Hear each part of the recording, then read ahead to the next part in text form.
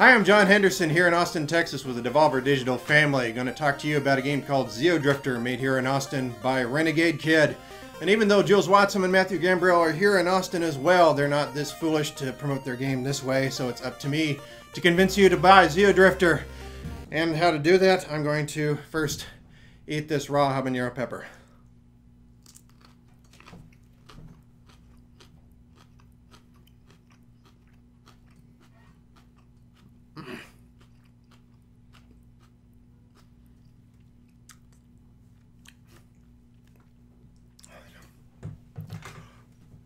Oh, here we go.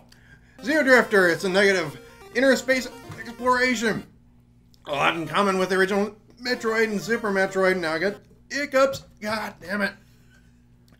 It's this guy in a little red space set, and he's got a broken spaceship.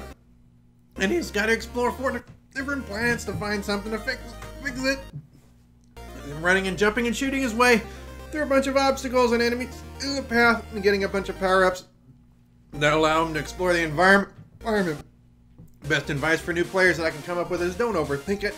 It's not that complicated a game, but if you're used to more forgiving games, you might run headlong into enemies, and that won't be fun, and a lot of frustrating stuff will happen.